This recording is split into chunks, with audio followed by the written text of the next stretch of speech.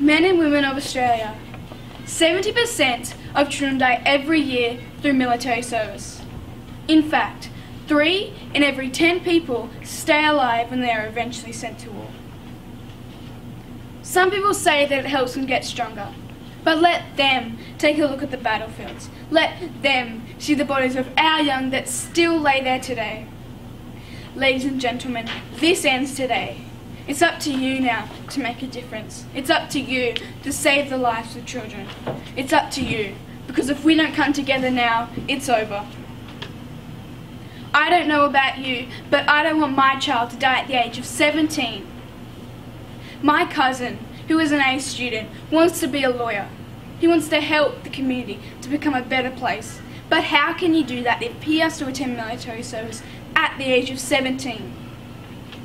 Ladies and gentlemen, I think that anyone who is willing to help our community to become a better place should not have to fight in brutal and violent battles. Past parents that have not protected their child have never been the same, and I know that I would never be the same either.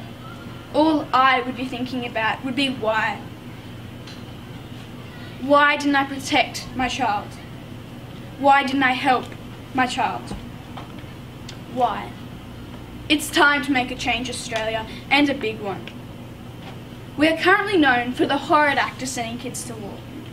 I know if we keep doing this, Australia's reputation will diminish, never to be regained again.